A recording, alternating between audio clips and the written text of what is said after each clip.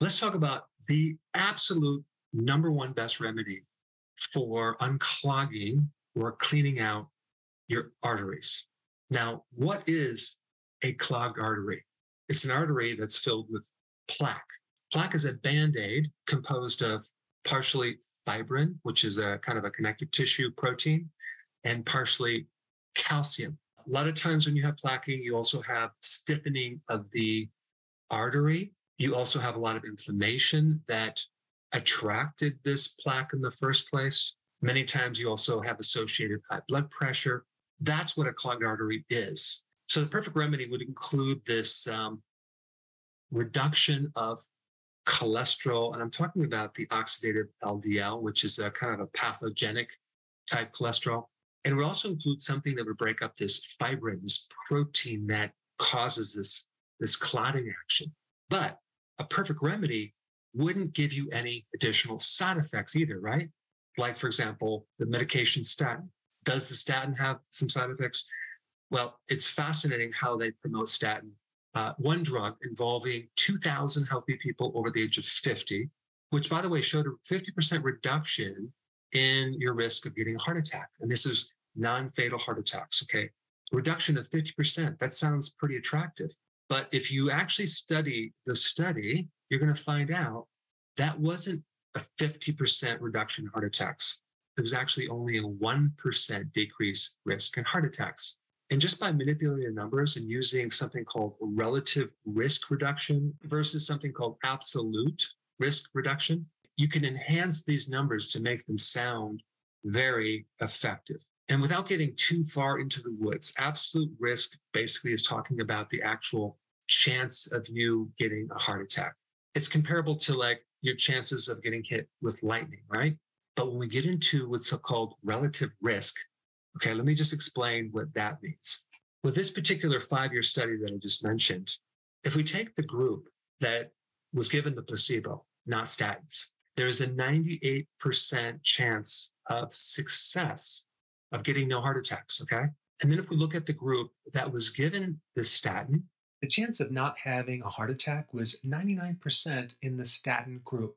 but if we look at these numbers a little bit different and we go from 2 out of 100, let's say, to 1 out of 100, and divide those two numbers, we get 50% because 1 is 50% of 2. Not many people are going to be too motivated to take this drug. There's only like a 1% difference. So they have to manipulate the numbers to motivate people to take this drug.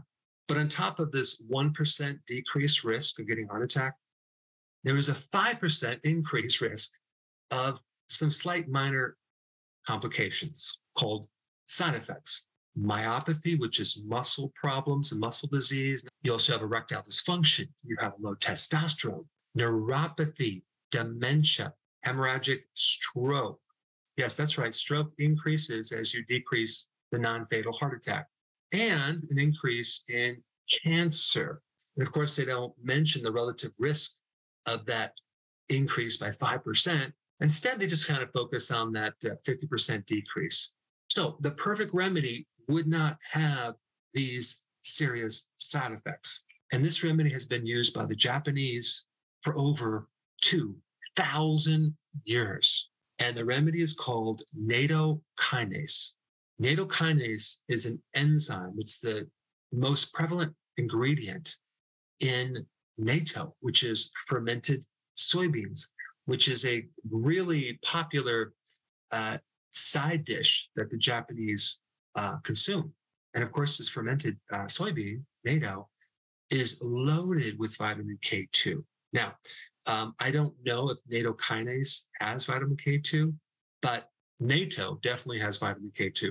Now, let me just tell you a little bit about this nattokinase, because you would think it'd be in every newspaper around when you really study it and learn about what it can do, but it's quite fascinating. First of all, it's a very potent fibrolytic compound. It's a protein that helps with the clotting process.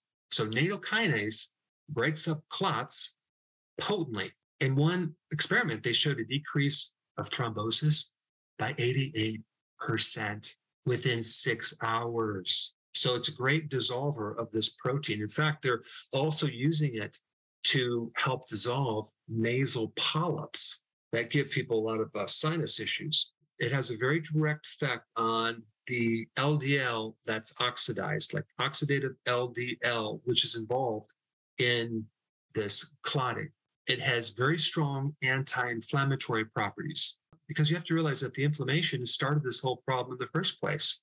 And the endothelial wall of that artery, which is the inside layer cell of that artery, becomes damaged, probably from either sugar or omega-6 fatty acids or smoking or whatever. And then here comes the Band-Aid, the plaquing. Without that inflammation, chances are you're not going to accumulate the Band-Aid in the first place. The other cool thing about nattokinase is its ability to lower blood pressure. Nattokinase inhibits or suppresses the thickening of that artery wall. It also increases the HDL and lowers the triglycerides. It was also shown in a study in 2004 to decrease the risk of strokes because what it can do for the brain. Mainly people get plaquing in the coronary arteries around the heart, but you can also get them in the carotids through here too. In one study, they combined nattokinase with ginseng and actually observed a shrinkage of plaquing in the aorta. Now, yes, it was in animal studies, it was in rabbits, but if you have a pet rabbit that is developing plaquing in their aorta, now you have a remedy. But in addition to all those positive effects, there was virtually no adverse effects. So nattokinase is something you definitely want to look into if you have plaquing or want to start to reduce your plaquing in your arteries. Now, there's a bit more information on plaquing, especially as it relates to vitamin K2. If you have not seen my video that got 10 million views relating to the best meal to take to clean out your arteries, you should definitely check that out. I put it up right here.